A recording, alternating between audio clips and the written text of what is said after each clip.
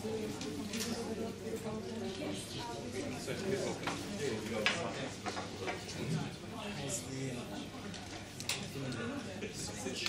have a very small description of what it's like.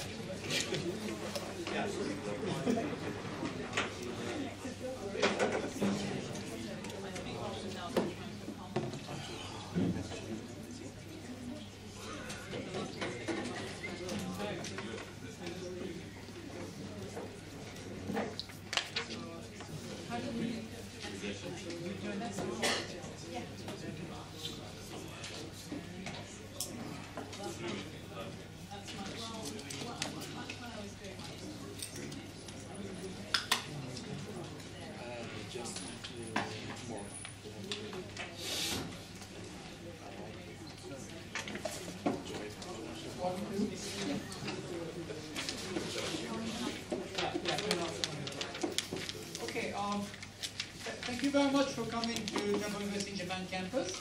We're extremely happy to have Burrett, Professor of Political Science University, and our friend Ambassador Togo, who is a professor at our university and now is at the Kyoto Sangyo Daigaku, who is a well-known expert on international affairs, on Russia, and East Asian politics as well.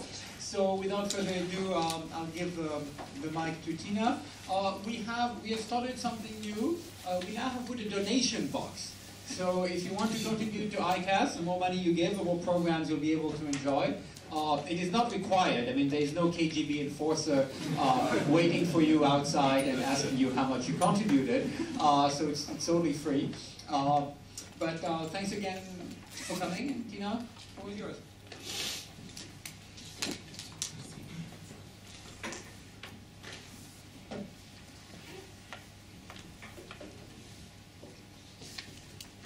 Blair used to take off his jacket at the beginning of speeches to make himself look casual and modern, but really this is not an affectation, I'm just a little bored. Russia today is a very difficult place to be a journalist, and this was really brought home to me by the research that I was doing in 2003-2004 when I was living in Moscow. My research was mainly based on interviews with journalists and politicians. And invariably, the first question I was asked by anybody who I sent an interview request to was, who sent you? And what's the agenda behind these questions that you're asking? And a lot of the people who I interviewed were very reluctant to speak to anybody about what was happening in the Russian media during that time. And the paranoia that they showed, I think, in some cases is quite justified. A large number of the people who I interviewed since that time have lost their jobs in the mainstream media, have been forced to take jobs in minor news outlets or to take jobs overseas. And in one case, one of the interviews was actually murdered. So it shows just how dangerous and difficult it is to be a journalist in contemporary Russia. And some of the places that people asked to be interviewed away from prying eyes also showed how difficult it is to be a journalist in Russia today. One interviewee wanted to meet in a burlesque club at 3 o'clock in the morning in the suburbs of Russia. Another wanted to meet on a boat moored in the river Moskva. So as far away from as possible from the authorities and from the managers of their media companies. And I think the media today in Russia is an important subject of study because what's been happening in the media sector over the past decade since Vladimir Putin came to power in 2000 really has ramifications and is in some ways a microcosm of what's been happening in the wider political system under Vladimir Putin. In the past decade, Russia's really become a hybrid political regime, and by that I mean that it's a regime that shows elements of democracy, but also elements of authoritarianism. This type of regime, which is in no way limited to Russia, combines very high degrees of centralization of power in the state, along with the gutting of seemingly democratic institutions. Almost immediately after Putin came to power in March 2000, television was the first institution in Russia that experienced the tightening of the state's grip. And the methods and mechanisms that were used to increase state control over the media were later used and deployed against other democratic institutions, political parties, and the Russian parliament, the Duma. All of these, along with the regional media and the regional parliaments and political machine, were all similarly subjugated to the Kremlin in the first few years of the Putin administration. So tonight I'd like to look at how Putin was able to increase state power over democratic and social institutions in Russia, and why the opposition, both societal and political, was so weak in the face of this creeping authoritarianism. I'd also like to offer a few thoughts on the stability and the strength of the current hybrid system in Russia, especially as we approach the next round of federal elections in Russia. There will be parliamentary elections in December this year and presidential elections next March 2012. And I argue that the financial crisis in 2008 and the ramifications of the financial crisis, along with the emergence of a tandem leadership between Putin and Medvedev, is beginning to create an environment in which we're beginning to see perhaps the embryonic beginnings of societal activism and political pluralism that may emerge or re-emerge in the next 18 months. And if it does, it will perhaps have ramifications for the media and allow a somewhat limited amount of media freedom to be reinstated. In Russia today, the function of the media is strongly curtailed. It doesn't promote political competition, it doesn't hold the government to account, and the media outlets that exist are either used as a political tool by the state or else marginalized to the point where they have no real impact on political decision-making. And this deficiency is caused by a lack of an enabling environment around the media. Political pluralism, the separation of powers, the rule of law, all of these things are missing in contemporary Russia. The government pays very little attention to human rights and to freedoms, and the public show very little demand for these kinds of political participations or civil liberties, and in particular, very little demand for media liberty. But it wasn't always thus. In the 1980s, in the late 1980s, Russia's journalists were at the forefront of the movement for change, the Glasnost movement, and they played a central role in the collapse of the Soviet Union.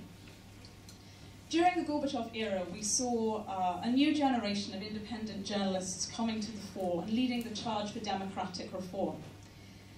The media pluralism that followed the collapse of the Soviet Union was largely propelled by ideological splits between conservative hardliners and new reform-orientated elites. In 1990, shortly before the collapse of the Soviet Union, Russia's first independent newspaper was launched, and it was called just that, independent newspaper. And it described itself as the first Western-styled, respectable, objective newspaper of the Soviet era. And it brought together a team of young journalists, many of them with no experience at all in working in the media. But to these journalists, that was an advantage.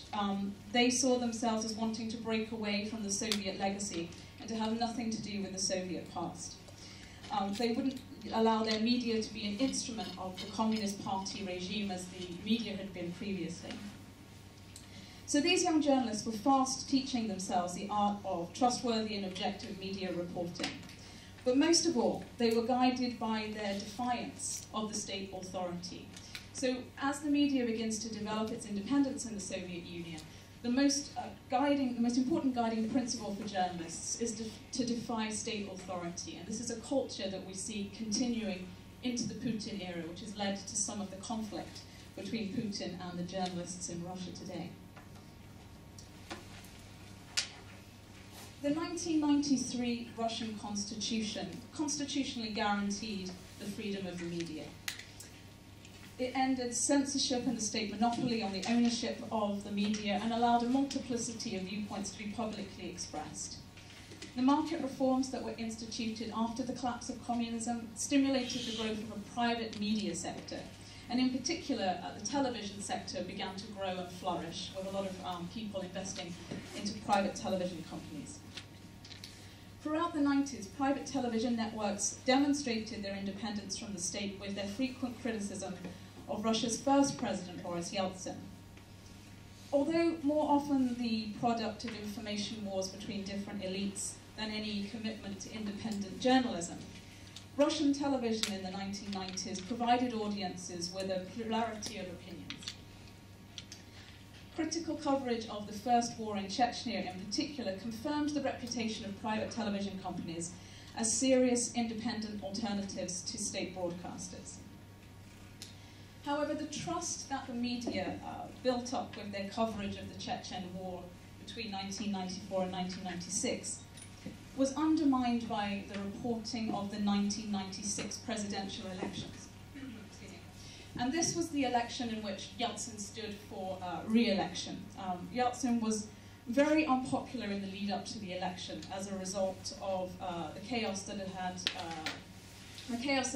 been created by his market reforms in the early 1990s. And on the eve of the election, Yeltsin's approval rating stood at just 2%. Yeltsin's main rival was the leader of the Communist Party, Gennady Zyuganov, and it looked like Zyuganov could actually win the election in 1996. So journalists faced a difficult choice, their choice between supporting Yeltsin, who'd been in many ways an ineffective president, or supporting, or by staying neutral, perhaps allowing the communist candidate to win the election, a communist candidate who they feared would return the media to state monopoly and would remove media freedom. So reluctantly, the media threw their lot in behind Yeltsin and promoted an image of Yeltsin as being somebody who was fit to lead the country, despite all the rumors of Yeltsin's ailing health, somebody who was fit and virile. This picture here shows a concert that Yeltsin attended during the 1996 election campaign, demonstrating his healthfulness by dancing the funky chicken with a bunch of young, lovely Russian ladies. And Yeltsin won the election, albeit in a second round of presidential voting. And after he was re-elected, he rewarded the owners of media outlets who'd supported his campaign, for example, by extending their licenses to broadcast. And he did this by passing presidential decrees. But Russian audiences never forgot the fact that the media became partisan during this election campaign.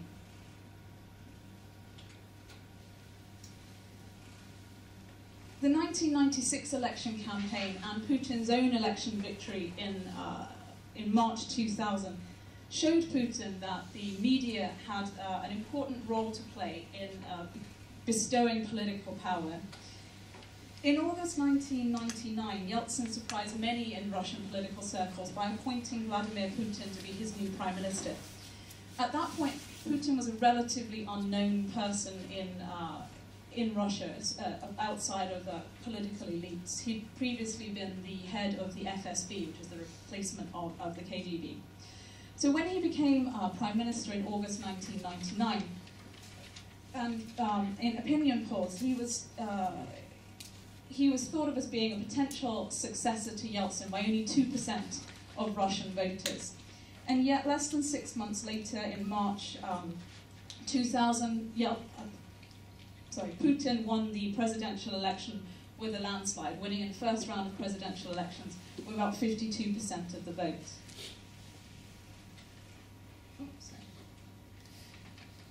So Putin's rapid rise in part lies with the favourable and frequent coverage he received on state-owned television channels during the 2000 election campaign.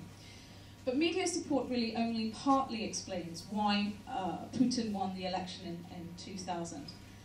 Putin came to that election with a vision for the future of Russia that was shared by a large majority of the Russian population.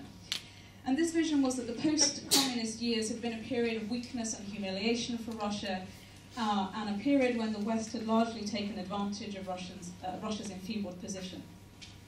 Putin promised that he would restore Russia's national pride, he would restore political and economic order after the bruising political struggles that had characterized the late Yeltsin period. During the Yeltsin era, political power in Russia fragmented across different political elites, and elites that were hostile to Yeltsin largely attempted to sabotage his agenda or ignored his rulings and legislation entirely. By one estimate, in 2000, Putin inherited a situation in which as much as 30% of regional laws ran counter to federal legislation. Acts of terrorism, notably the apartment bombings in Moscow in 1999, the lawlessness and civil war that reigned in Chechnya, the fact that a large number of state employers were unable to pay wages on time, pensions were not being paid, even the army wasn't receiving its pay packets on time. This kind of situation of chaos, in many voters' minds, suggested that Russia needed strong leadership, and Putin was there to fill this vacuum.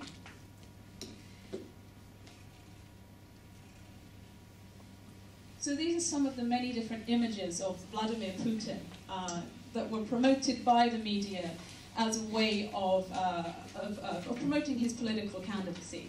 So Putin, in contrast to Yeltsin, the ailing, aging Yeltsin, Putin, the judo master, Putin, the man of action, flying planes, and Putin also a kind, caring side, nice to dogs, but not quite so nice to Siberian tigers.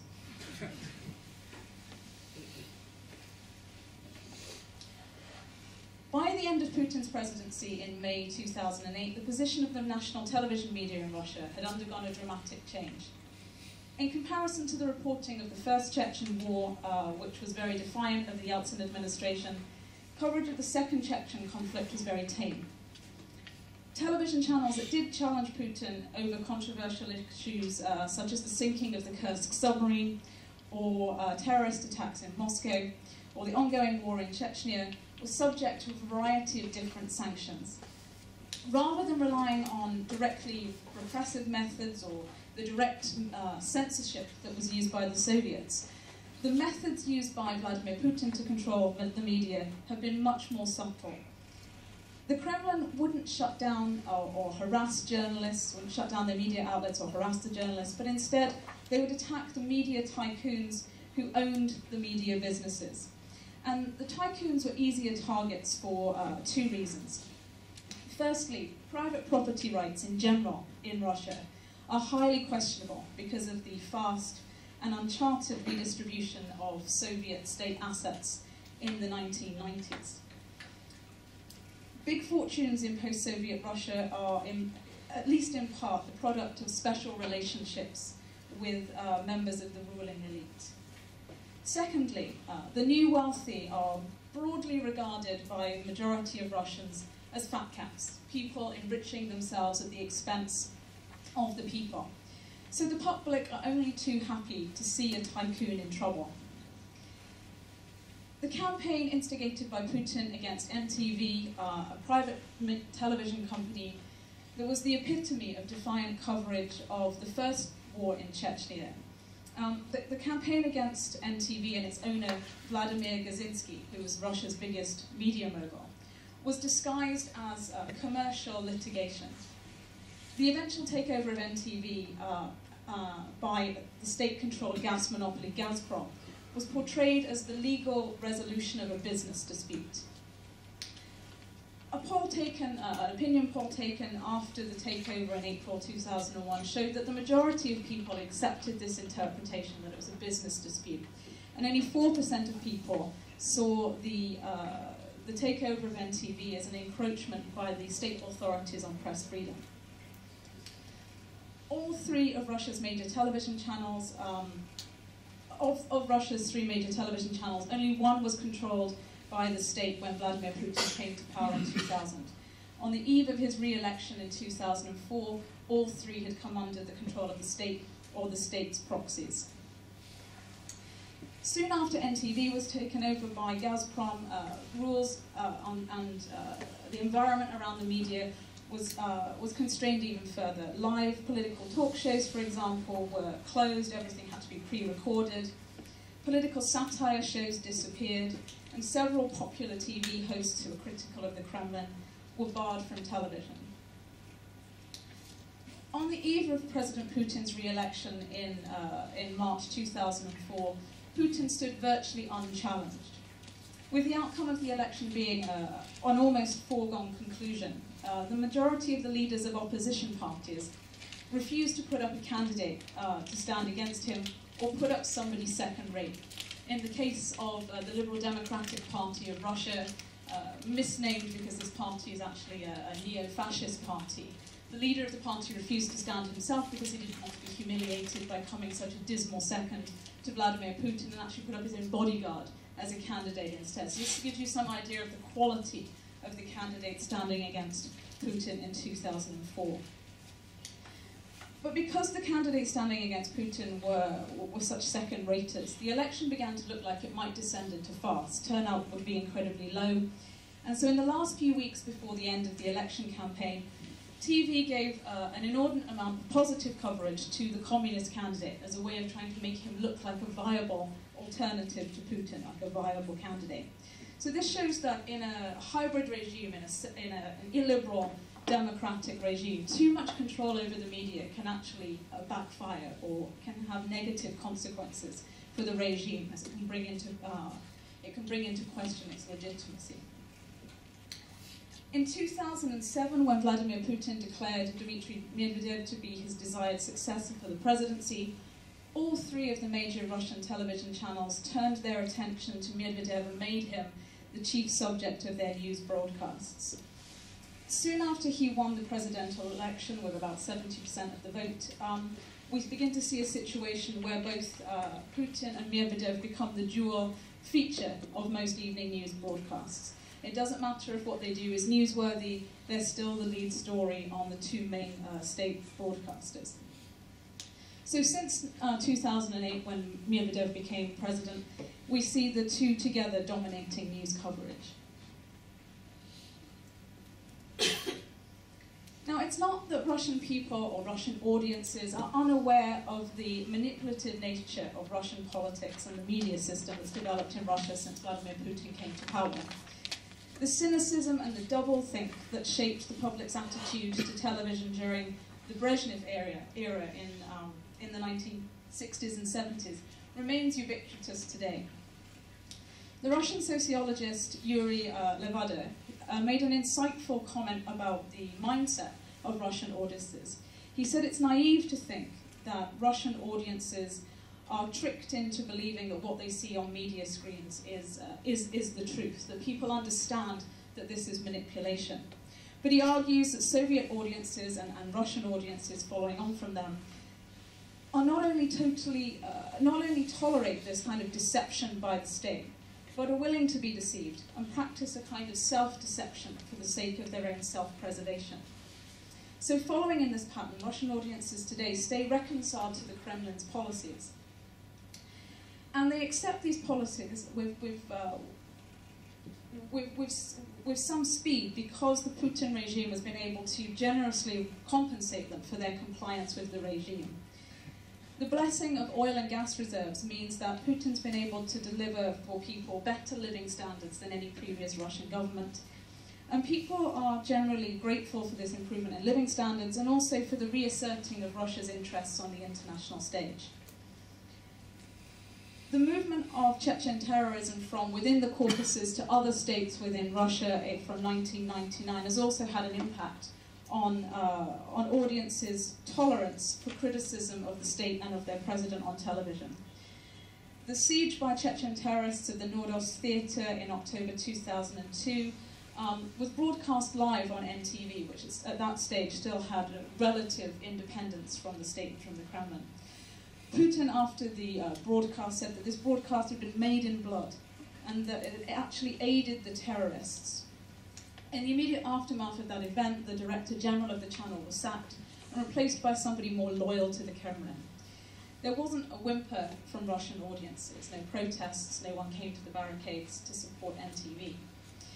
In general, a large percentage of the population agreed with Putin that in times of crisis, the media should support the government.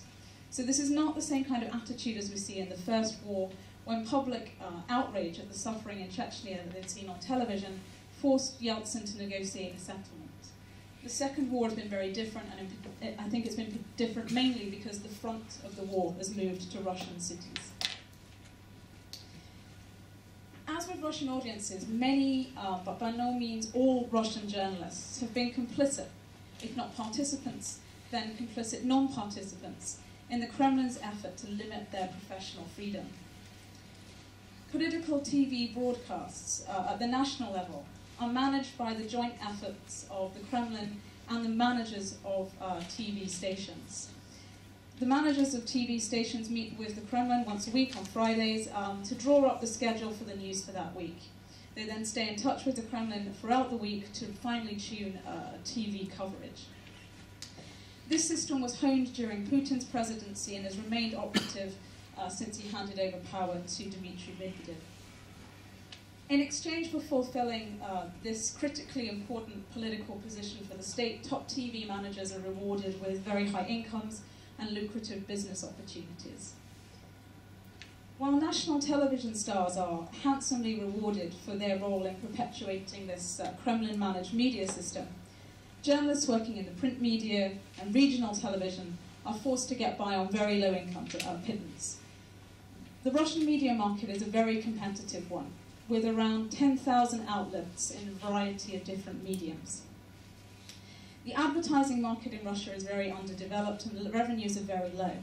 So to make ends meet, a number of journalists resort to taking bribes. For example, to write a favourable story about a business, or to rubbish somebody's business rival. And this practice of journalism for hire has made average Russian people very unsympathetic towards the journalistic profession, which is another reason why audiences have been reluctant to come to the barricades and support journalists and media outlets when they come under attack by the Kremlin. In the interviews that I've conducted for this book, many of the journalists I interviewed who'd been critics of Putin in the early 2000s reported that because of the war in Chechnya and because of the terrorist attacks in Moscow, they felt that the media was now obliged to promote order and national unity, and this meant being less critical of the Kremlin and of the presidency. After the Nordost theatre siege in 2000, the president's press secretary, Alexei Gromov, General Gromov, a former member of the KGB, called on journalists to adopt a new form of self-regulation when reporting on Chechnya or reporting on terrorism. Fearing that if they didn't comply with this self-regulation that the Kremlin would impose even more draconian measures upon them, media outlets and their managers agreed to sign a new code, effectively a code of self-censorship. Russian television journalists adopted this code and said again that they were guided by the principle of doing no harm, that in a period of time when terrorism was a reality in Russian cities, they didn't want to make the situation worse by reporting in such a way that could be detrimental, especially when events were unfolding live. In comparative terms, Russian journalists here are not exceptional. The do no harm principle has motivated media elsewhere in the world to adopt a code of self-censorship. For example, if we look at the 5 major US networks after September the 11th, they all agreed to stop live broadcasts and to suppress any cause for violence against America. Although the Putin administration is not unique in trying to control the flow of information in a time of war or national crisis, the fact that Russia lacks any kind of societal constraints on government this is what really distinguishes Russia from the situation in the West. In Western democracies, corporate ownership, legal rights, journalistic solidarity, public support for a free press, all of these things prevent the government from punishing media outlets for broadcasting messages that the state are unhappy or find critical. In Russia, there are no similar constraints on government influence.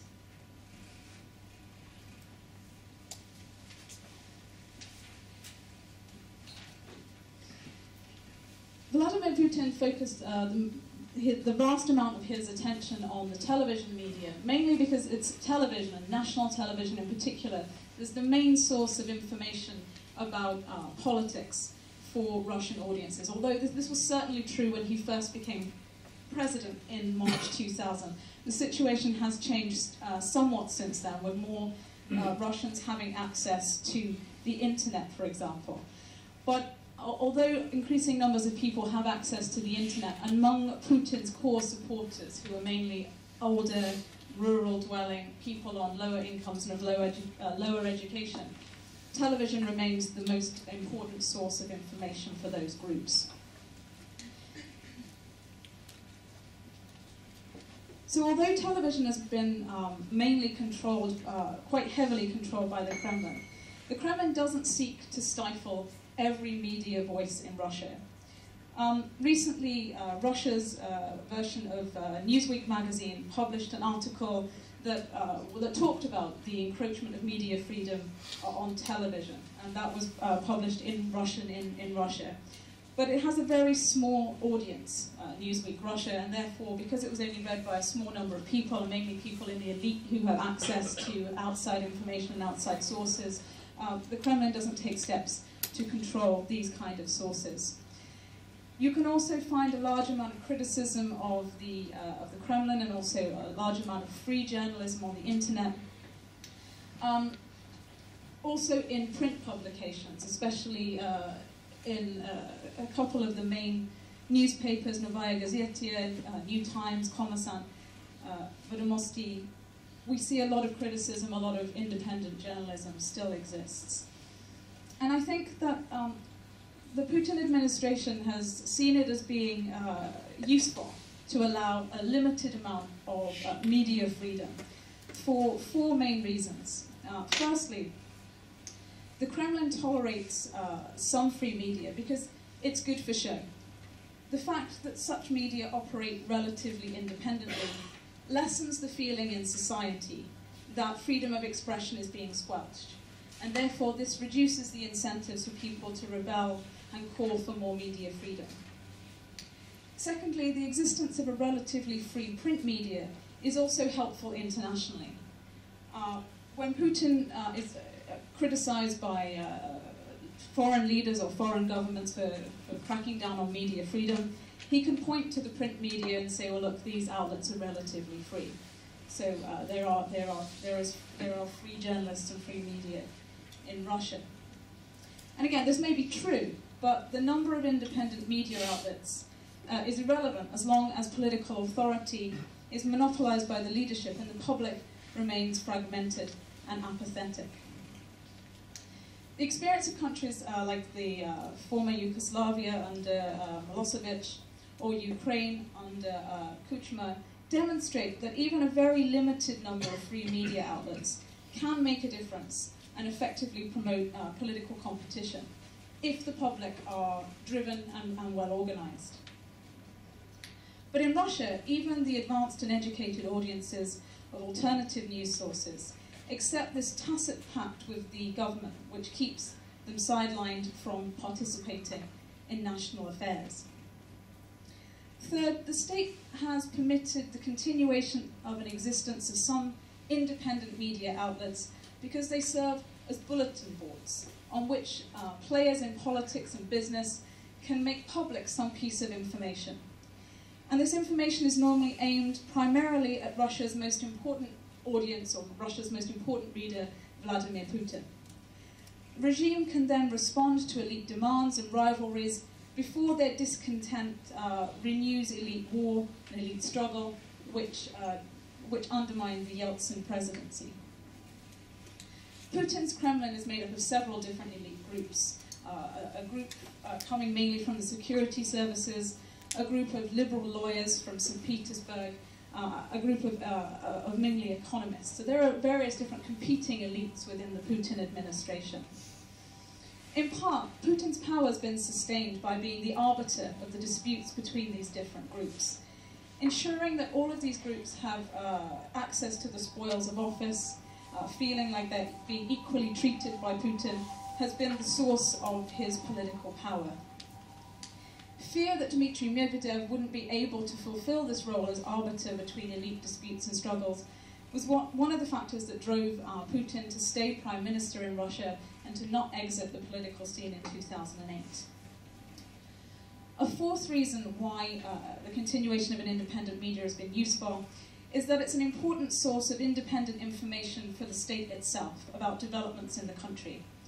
And potential societal problems and discontents will be made apparent to the state in order that it can then respond to these societal problems before they become such a large problem they actually undermine support for the presidency.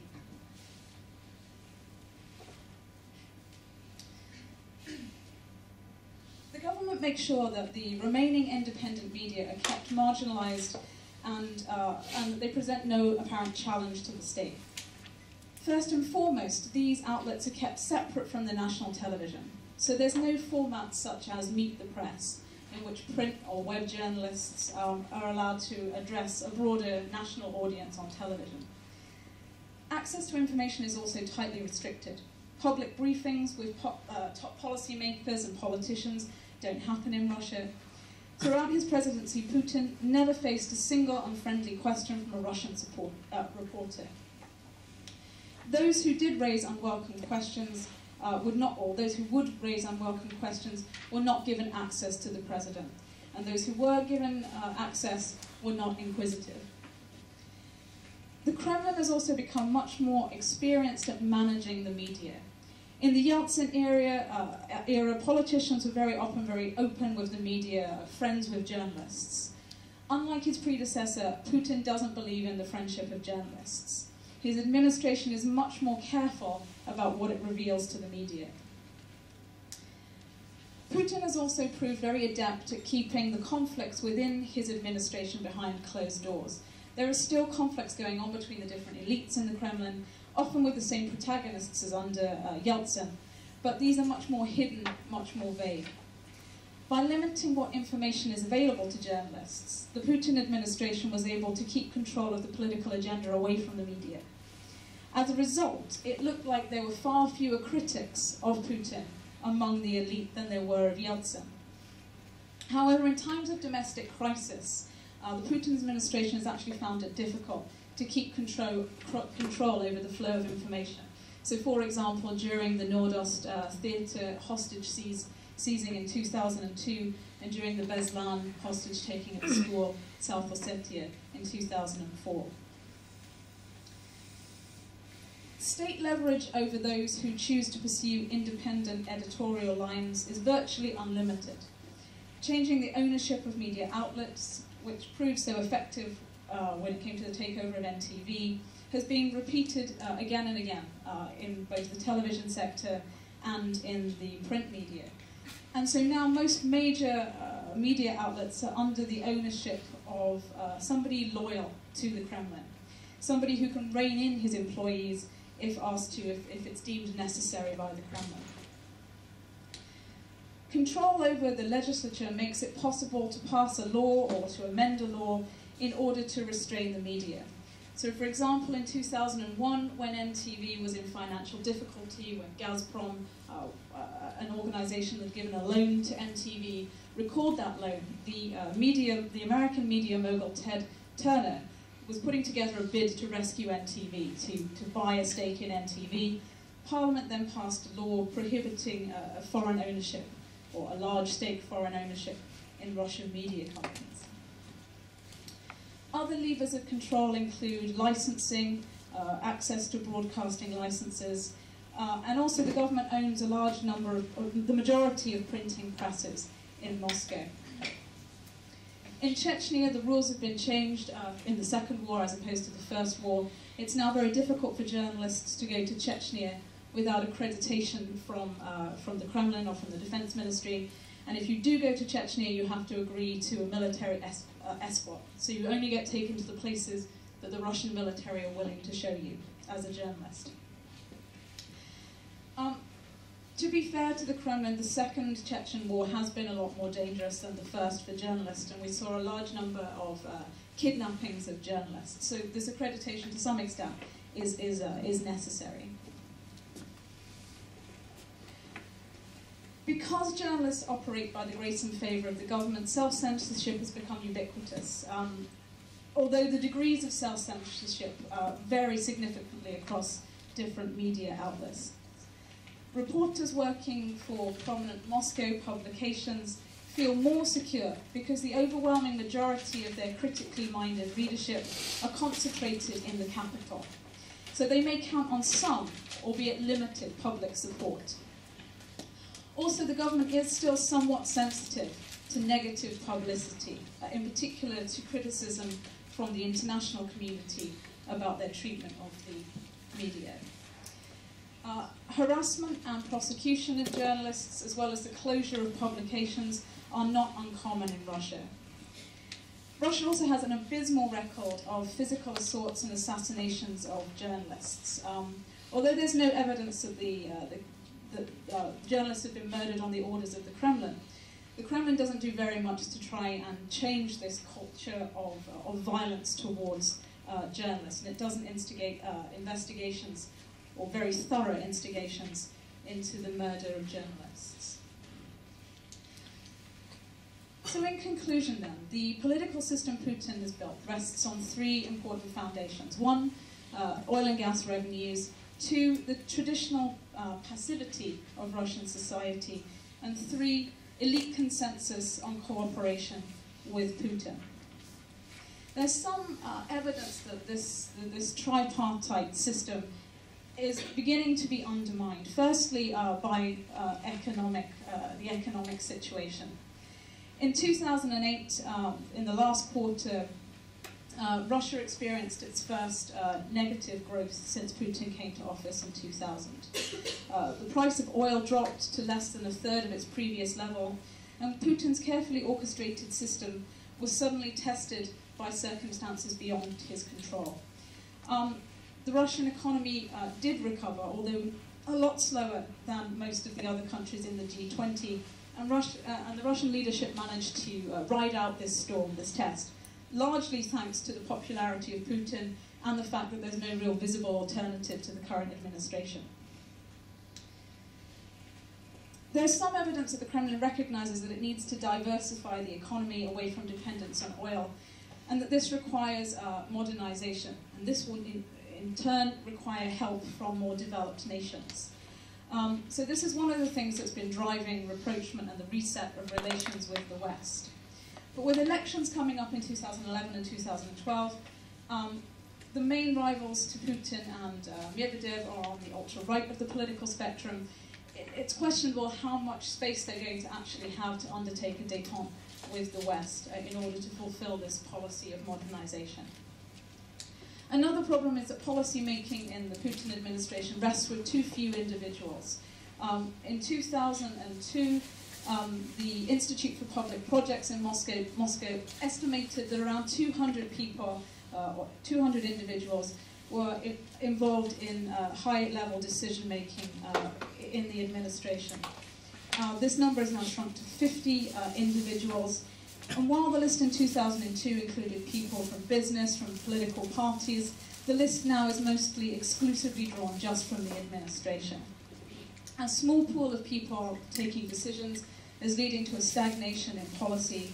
We haven't seen much innovative thinking coming from the Kremlin since the early 2000s, when the administration had a larger presence of liberals and people drawn from across the political spectrum. We've also seen a larger number of political protests and societal protests since 2005. The most recent at the end of last year, after the murder of a football fan after a game in Moscow. Also protests over social benefits reform, which forced the government to retract their benefits changes. It's possible that these protests could develop into something more significant, especially if there's any future economic downturn. And finally, the fact that there are now two political potential candidates for the presidency in 2012, the fact that power is now dual-centered in Russia, is opening up some potential for difficulty. Although, if we look at the policies of Medvedev and Putin, there's really not a gnat's hair between them. Some members of the elite who are becoming less enamored with Putin are gravitating towards Medvedev, realizing that right now he plays second fiddle to Putin, but thinking perhaps in the future that his political capital will rise. And so there's the potential for divisions to open up between these two. Just recently, after the bombing of Moscow airport, Putin said very soon after the bombing that perpetrators had been identified. And then Medvedev publicly said, well, actually, nobody should be saying that yet because nobody has been identified as a perpetrator. So we see Medvedev publicly admonishing Putin. And this is quite a new development in their relationship. Nobody really knows yet which of the two will stand for the presidency in 2012. Perhaps Medvedev's visit to the Northern Territories in November last year was evidence of him trying to shore up his nationalist and patriotic credentials ahead of a run for the presidency in 2012. But Putin has undertaken similar PR exercises of his own, driving across Siberia last summer 1,000 miles in a Lada that could only really have been done for political purposes, I think. So this inter-elite conflict, which may erupt between supporters of Putin and Medvedev, may not be true democratic political competition, but it's probably the best we can hope for in the near future in Russia. And if we do see some competition between these two political figures, we may see a limited space for the return of media pluralism. Okay, thank you very much for listening. Second question.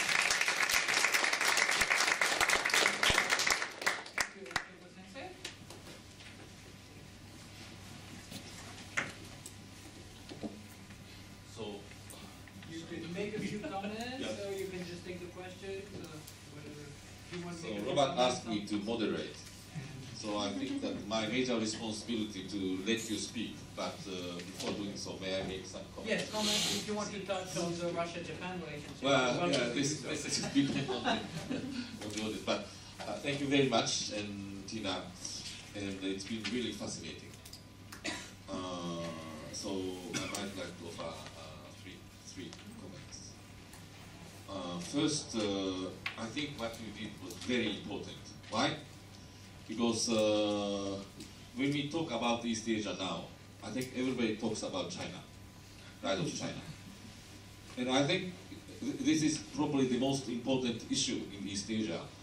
But all the more so, we need to think the rise of China strategically, which means that we need to think about the powers which are around China.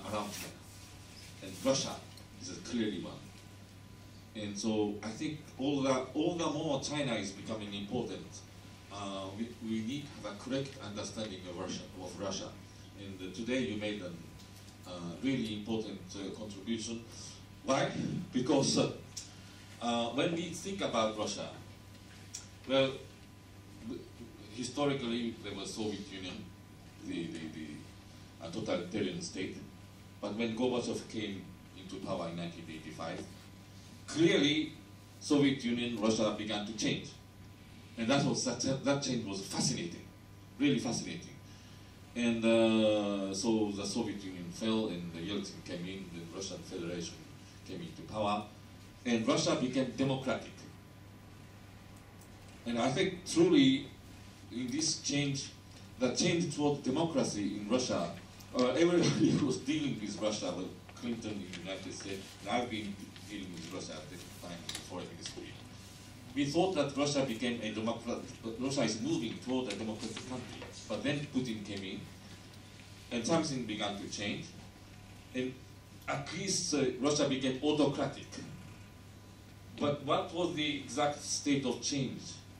The new Russia same as the old Soviet Union was something different. It is very difficult to understand what were the elements which persisted, and what are the elements which changed. And I think in today's presentation, through analyzing the Russian media, you made a really fascinating analysis of what has remained and what has changed. And in a nutshell, I understood that Putin, and you it inclusive, by way of controlling the three major television channels, getting the largest sources of information for the public. And but it's not only the control; it is the way Russian people are accepting the line coming in through this channel. It is the elite and the people who basically accept their policy, which create this this harmony.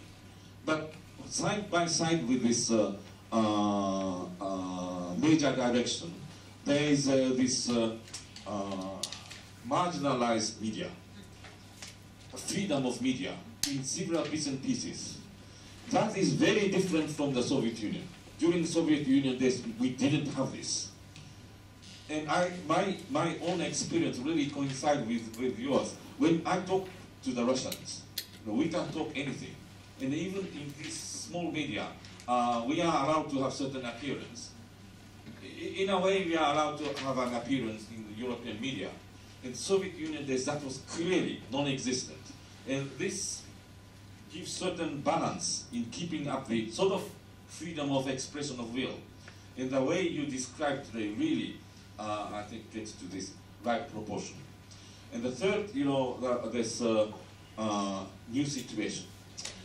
I have been thinking that although as you mentioned, in some instances, Medvedev is trying to speak a bit different from Putin. But fundamentally, they are sort of friend, and Putin is the clearly the more senior. Putin introduced or invited Medvedev, and that power relationship basically stays.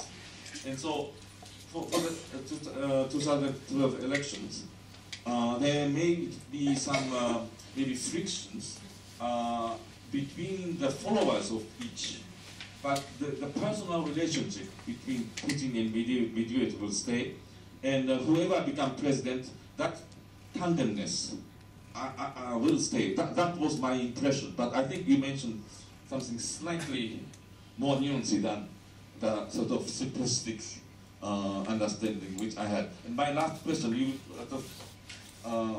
concluding point, you mentioned about Japan-Russia relations. But what are the main messages appearing in these three major television channels on Russian policy toward Japan? And do you see any nuances in this marginalized media about Russia's width of policy toward Japan? Follow my question.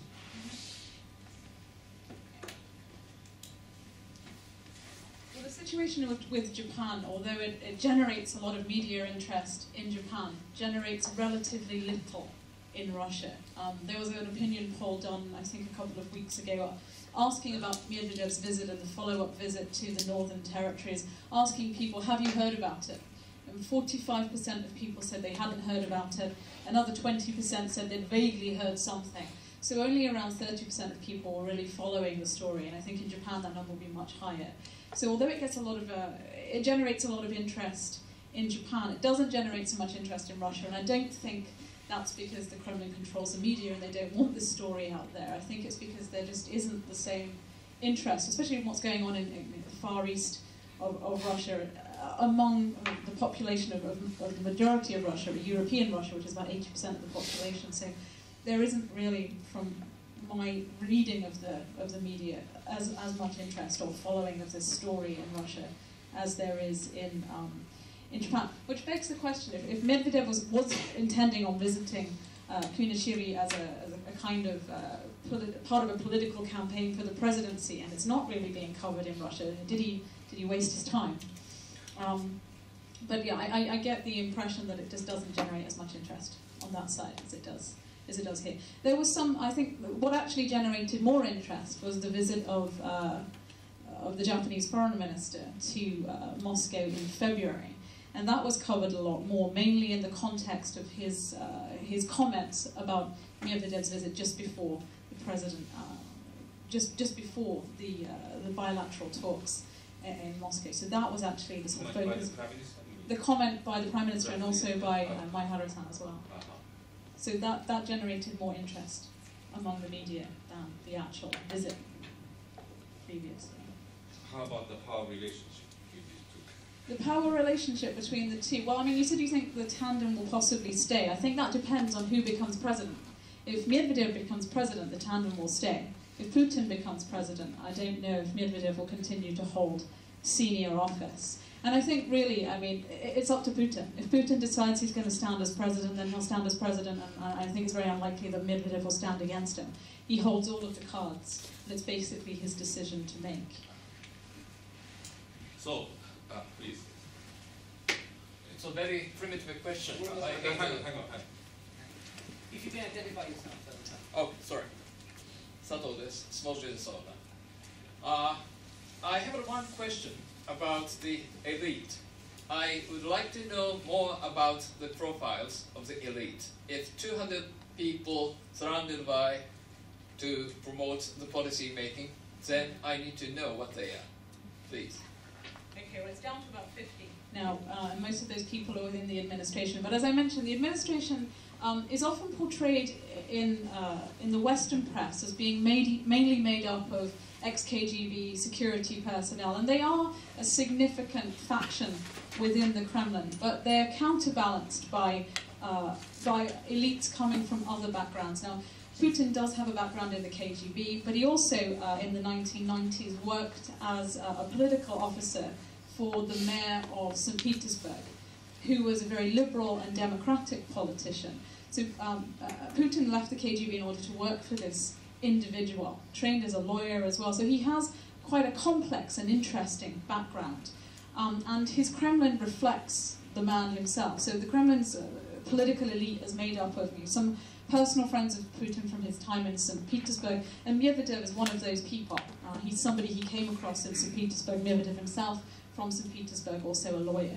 So that's another group. They're also a group of relatively liberal-minded lawyers, economists, who are part of the Kremlin current administration. So the elite is actually made up of different groups. And as I said, part of Putin's power lies in being the arbiter between these different elite groups. And all of the groups trust that Putin will just divide the spoils of office, if you like, and power between these groups equally. And that trust in his benevolence is what stopped a lot of these elite groups. They still had tit-for-tat squabbles. And in the lead up to the 2008 presidential election, when no one knew if Putin was going or who was going to be a successor, we started to see quite a lot of tit-for-tat behavior between these different elite groups.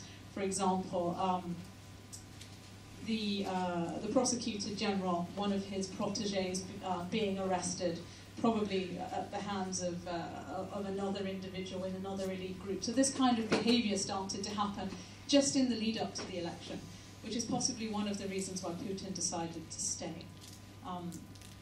Some people think he always intended to stay, but personally I think there was a lot of these elite squabbles that were beginning to come to the surface again that convinced him if he left the political scene, then instability would return. What about the political members or armed forces generals? Well, there are they consisting of the membership of the elite? They're normally classed under the same group as a security apparatus, so that includes... So security. Yeah. So the number of people with military or security service background who are members of the current administration, government or presidential administration, is around 34% of the total. But not the majority, which I think is important to remember. And remember also that, I mean, in the Soviet period, a lot of the brightest and best students would go into the KGB. It was a good career. So people who are in the sort of 50s, Putin's generation now, a lot of the best people of their generation went into those careers. It was a very different culture at that time, let's remember. So. Please. You here.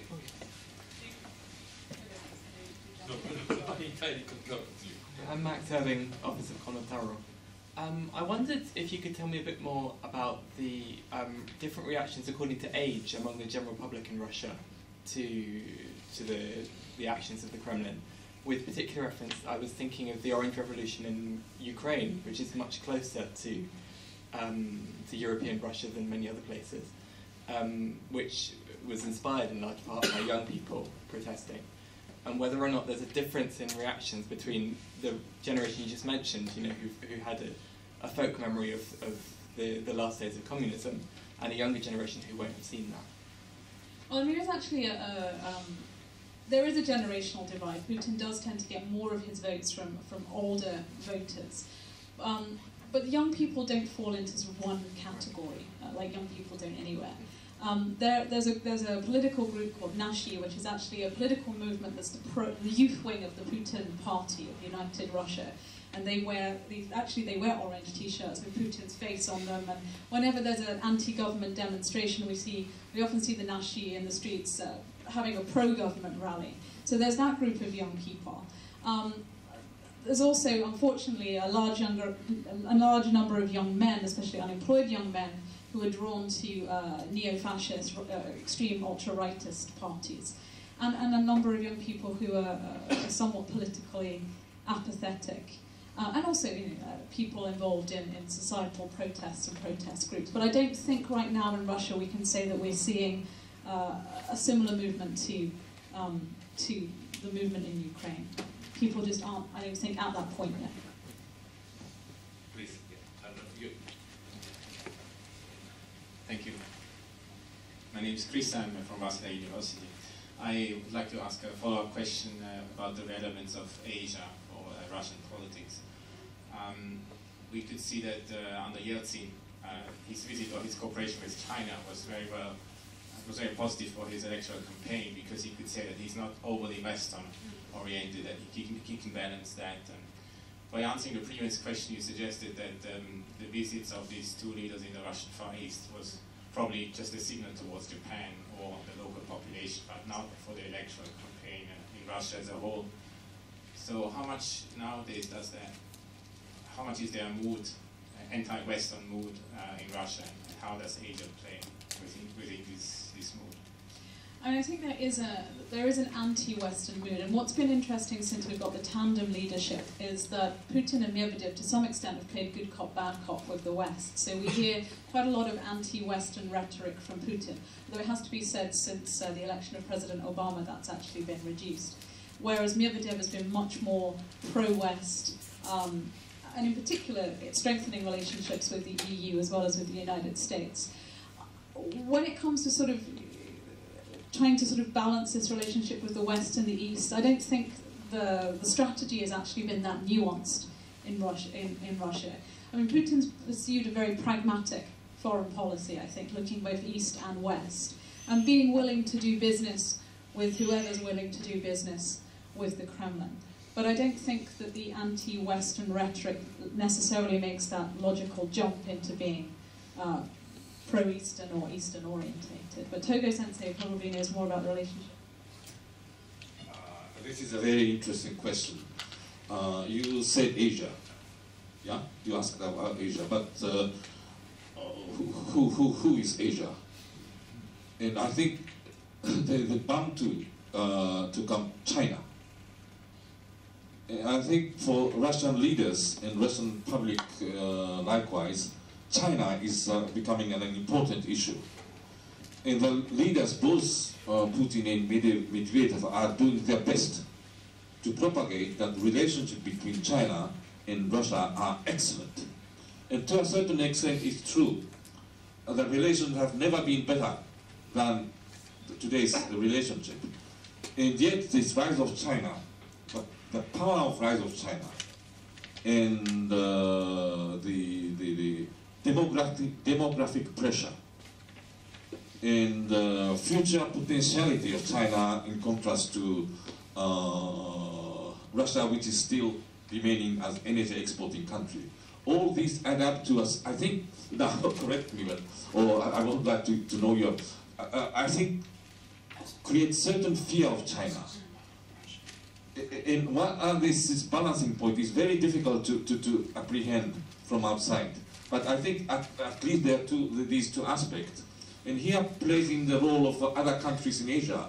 And for the moment, it's all countries other than Japan. Yeah, as was demonstrated in Medvedev's speech in Khabarovsk in June last year. All other countries but Japan. But has Japan really become insignificant to that extent? So I don't think so. I don't think so. And if Japan will be able to remedy this situation and to let Russia understand that if Russia is really looking for a counterbalancing power in Asia, it can't be other country than Japan. This is my wishful thinking, but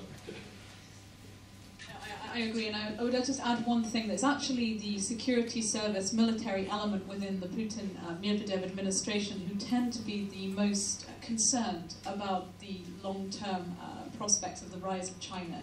They're the people who are sort of imbued with the long-term memory of the rivalries between China and Russia during the Soviet period. So it's actually that group within the Kremlin, I think, who are most concerned about the rise of China.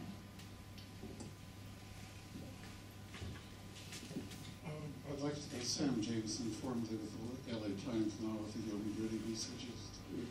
I'd like to ask a demographic question. The current population of Russia is around 140 million, is that right?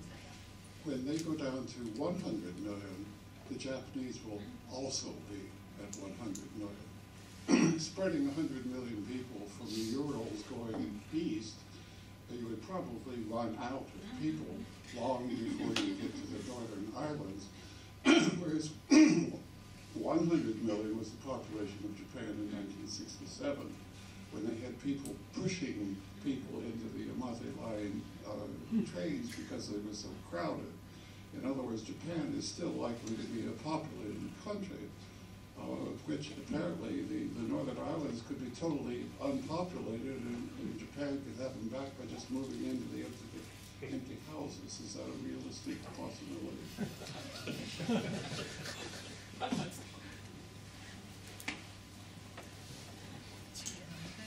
I don't know about a realistic possibility. Perhaps they'll have a mass expanse of space empty all the way from Moscow right through to the northern territories, where there'll still be some residents. I mean, I think it's hard to say, but you're right. In the long term, Russia's demographic problem is really critical, and is going to influence both domestic and international politics. And we're already seeing some illegal Chinese migration across the border into the southern part of Russia.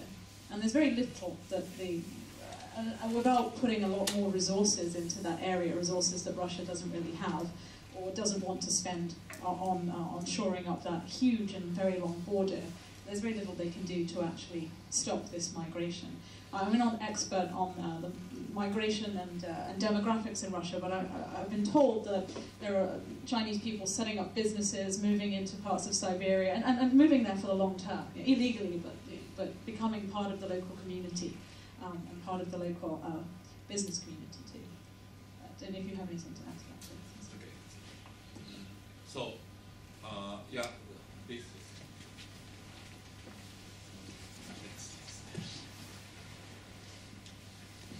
John Martin from AUCD. With the growing importance of social networking sites, do you know if any of the major media outlets in Russia indirectly or directly controls social media in Russia, and do you know what the Kremlin strategy is in this space? The Kremlin has, as far as I'm aware, absolutely hasn't tried at all to control the internet or social networking. Putin, when he was asked about China's policy towards the internet, said that he realized that it was a pointless battle, that there was no way of controlling the internet, and that the Kremlin wasn't going to get involved in this kind of thankless task. He didn't say, I believe in free media, he said it's a thankless task, and that tells you quite a lot about his thinking on the media. But no, the internet is relatively free. Please.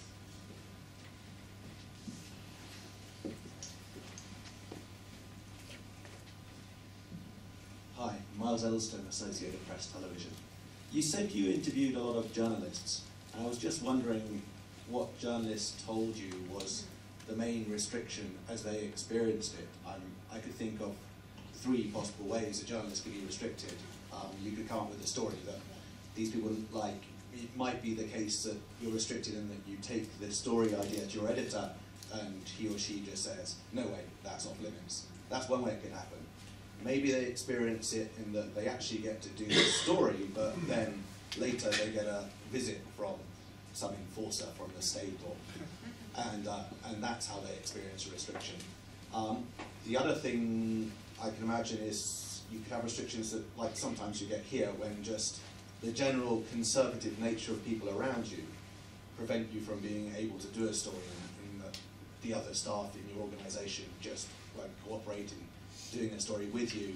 The people, like trying to interview an expert about the royal family, imperial family here, there's no one to interview because no one will talk about it.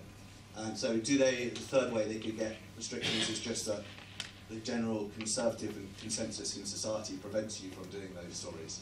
What do they say is the main reason? Yeah, it's mainly reason 1 and reason 3. There's not actually very much direct harassment, and journalists themselves very rarely, or from the journalists I spoke to, no one had ever been contacted by the Kremlin. Most of the contact between the Kremlin and the media organizations happens at the managerial level.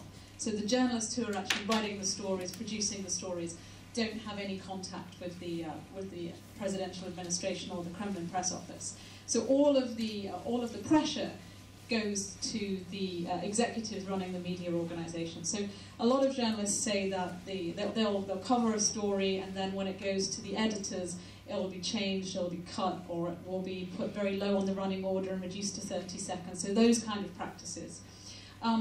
A lot of the most courageous and investigative journalists and curious journalists in Russia have actually been forced to leave their media outlets, especially television journalists.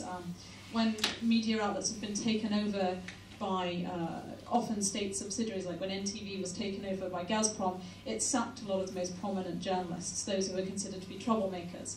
And a lot of the journalists were replaced with very young journalists just coming out of journalism school.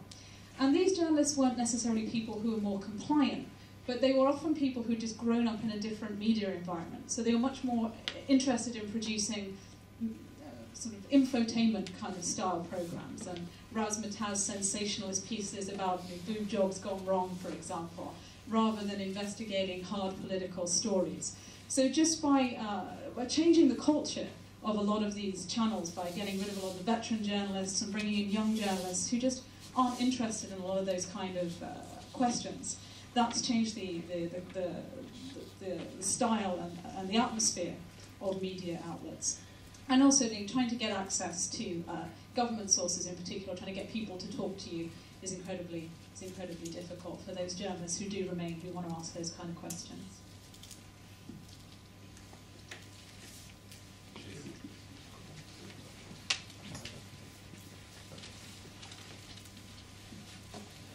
My name is Chris Reagan from ABC. Basically, I would like to ask you if you think the treatment of, you said there were some similarities between the treatment of the media and the Soviet Union treatment, although they're largely different. Is there some similar aspects to the relationship between the Putin administration's treatment of education and like intelligentsia? For example, in the Soviet Union, because the education was largely controlled by the state, there was a very dissident movement that emerged. It was kind of small running, and they had to hide dissident movement. Is there a similar movement developing among journalists, or is that largely controlled under the same system? Yeah, there is a similar kind of movement, I suppose we could term. There's a group called Other Russia, who is kind of a coalition of different opposition forces. And some quite prominent television journalists, in particular one journalist who created Russia's version of Spitting Image, a puppet satirical show called Kukli. He's one of the main voices in this particular movement. But it's also made up of leaders or former leaders of political parties, politicians from the sort of democratic wing or democratic part of the political spectrum. Also, Garry Kasparov, the chess player, the former chess grandmaster, is another voice in this group. So I guess we could call this a grouping of intellectuals who are opposed to the current status quo. The young lady behind you had a hand up.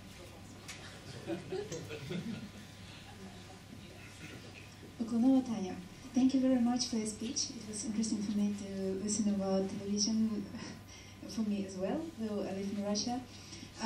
But I have two comments. One is about the role of television. Though it's true that older people tend, the main source of information for elder people is still television.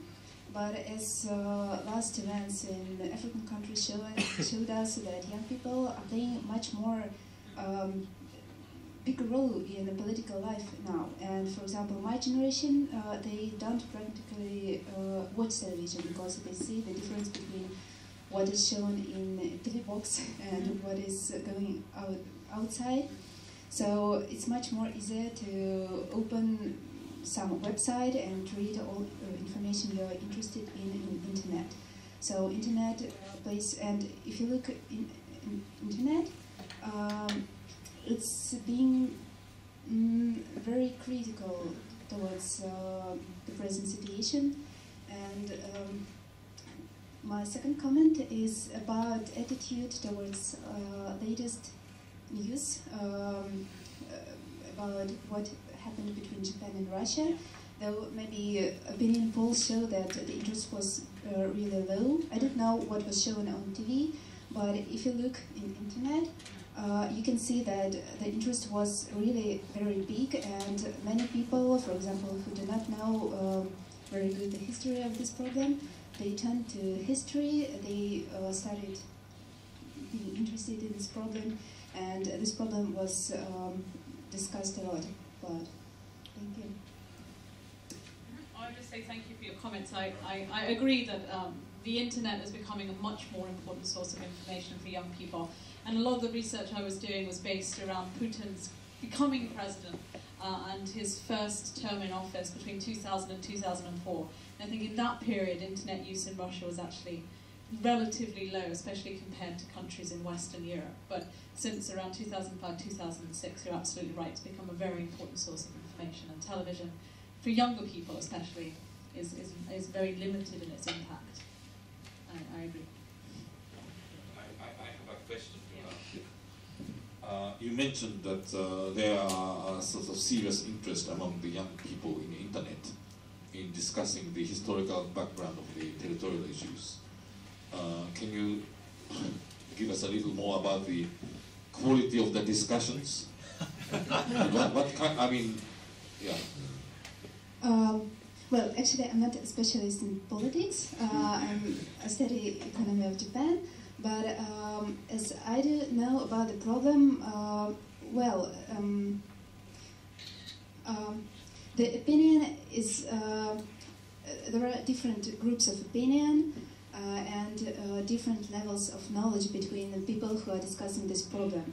So I think maybe it's practically the same as in Japan. For example, if you speak with young Japanese people, some of them do know well about the problem, some do not. So it's very hard to say about everybody in one word.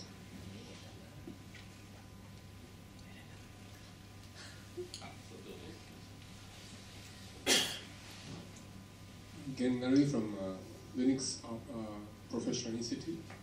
My question is, at let's say University of Moscow, I wonder if they have a department called journalism. And if they do, I don't know what kind of education they provide. That's question number one. Number two, you say that the internet is pretty, or is free from control point of view. But how do you know it's free? It's very difficult to understand how internet could be controlled. Google, for example, they could manipulate many things without we know, and I assume that they do pretty well. All I can say in response to that is whenever I've been looking for example, one of the Russian newspapers' websites online, I've never had any trouble locating or finding quite critical stories talking about the current administration.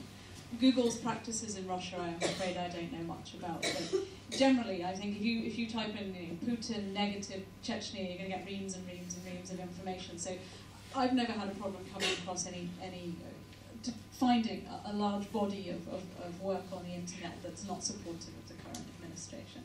So based on that very unscientific experiment, I would say that the internet is pretty free in Russia. And sorry, your other point was? Oh, yeah, there is a Department of Journalism at Moscow State University, and it's the head of the department is somebody who writes a lot of very critical books in Russia about the current media situation in his country, and teaches his journalists, his young journalists, good, I think, very good professional ethics and skills. But a lot of the young journalists, those who do actually go to work for the media, often don't end up working in news media. They often end up working in entertainment media or other types of media. So people going into news are quite a small number of people, but a lot of them are going into working for print outlets, are writing really good stories, very curious students, investigating important issues, especially societal issues. And one way in which a lot of journalists who do want to highlight some of the problems with the current political and social situation in Russia get around some of the difficulties of reporting about national level politics is they go away and they do good research on what's happening in the regions, or they look at corruption at in local government, or they look at problems in sort of the housing stock and how this is creating problems for people and their lifestyles and their living standards.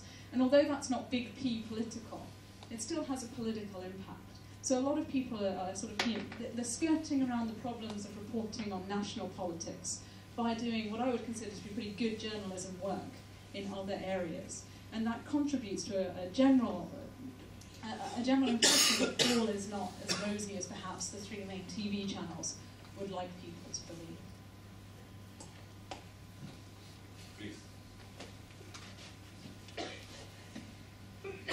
My name is Vera Derpach. I'm from Russia. Thank you very much. It was interesting to listen to your presentation. Being Russian and living in Japan, I'm of course comparing things.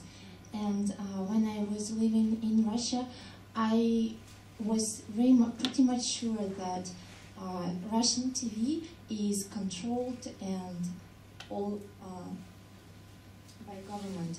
But you mentioned that you lived in Moscow, right, a few years, and I'm sure you've been watching lots of TV. And did you watch it in Russian? Yeah, and I spent some time working in NTV's newsroom as a sort of runner and general dog's body as well, so watching how the news was actually made. So, yeah. Okay, then I think you will agree that Russian television being controlled by the government, still you can watch many political programs on TV and like political talks when politicians are taking part, which I don't observe in Japan at all. Like everything that you see on TV is few things is shokuji, is fashion, is AKB 48, if I'm not mistaken, kawaii, kakkoi, and stuff like that, right? If I'm mistaken, I'm sorry, but that's what I've been observing for a few years. And I've been thinking, is it TV being controlled as well? Is it the government strategy, or is it just cultural thing? Thank you. I think this is a question for you about your On one hand, I cannot agree more that some of, or many of the programs are exactly along the line you described. But at the same time, to say that there's no serious political debates in the television program, I don't think it is true. There are, for instance, NHK program 9 o'clock on Sunday morning, and there are, I think, at least series of programs which are specialized in discussions, on serious discussion on political issues, inviting many politicians. And although in terms of the numbers, there are so many programs about eating, and so many programs about kawaii, and so many programs about some travel around Japan. But you know, you don't disregard entirely the serious programs in Japanese television as well.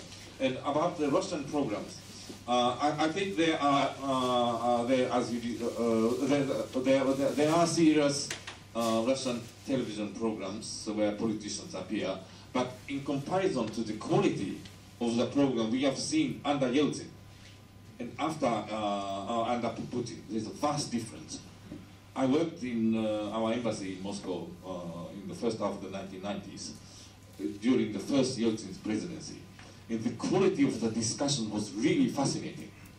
It was a part of the politics of Russia, but as you described, after Putin came into power, the three major television programs, which I have observed occasionally when I visited Moscow, sold out.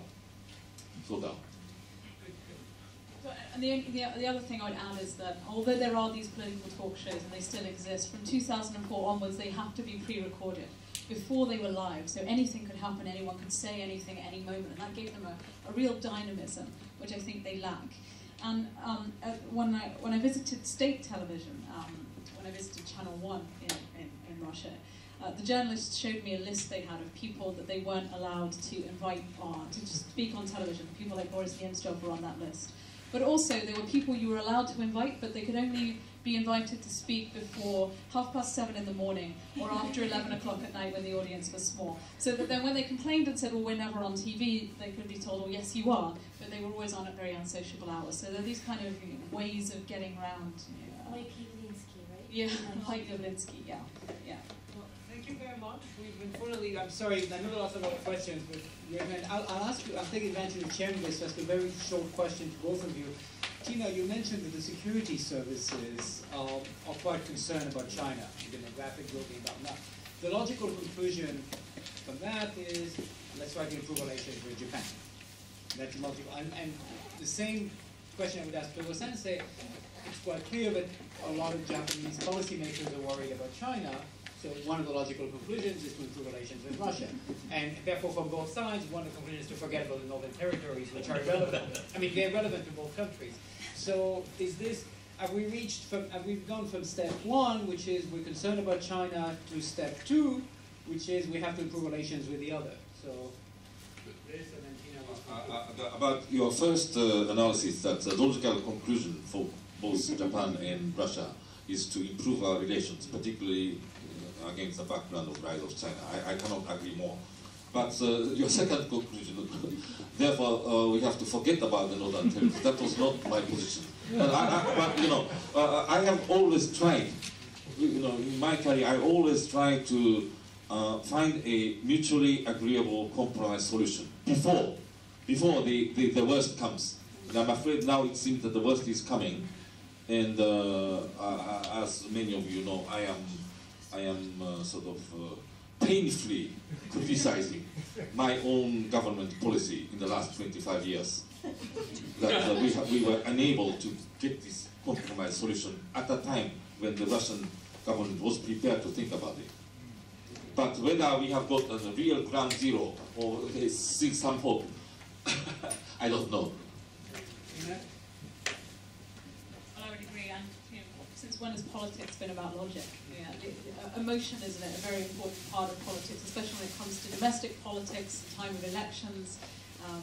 With the election cycle coming up in Russia in the next 2 years, we're not going to see any movement by the Russian government on the Northern Territories issue. I think we can only expect to see them continue with quite a hard line on that issue until after the election cycle. Well, what I would add is that Putin, as I said before, has been a real foreign policy pragmatist, and although I think a lot of people in Japan were actually hoping that post-Putin would be a better time for negotiations on the Northern Territories, I would actually say I think Putin in some ways is Japan's best hope. He settled a border dispute with China quite favorably for the Chinese in exchange for China buying a large number of Russian military products. Settled the border dispute with Norway. Norway spending a lot of money and signing a lot of contracts to be involved in oil exploration with Russia. So in return for economic incentives, Putin's actually been willing to settle territorial disputes. Now, the Northern Territories issue has the added issue of being associated with the Second World War, which is a powerful emotional pull in Russia. But I think the situation isn't hopeless during the Putin years. May I ask you who in Japan is saying that post-Putin will be better. I don't. You said a lot of Japanese, but who? Sorry. The article I read from the Tokyo Foundation, I can send it to you, Tokyo Foundation, arguing that post-Putin would maybe be a better situation. Or people, at least a part of the people in Tokyo Foundation. Well, thank you very much. We'd like to thank Togo Sensei and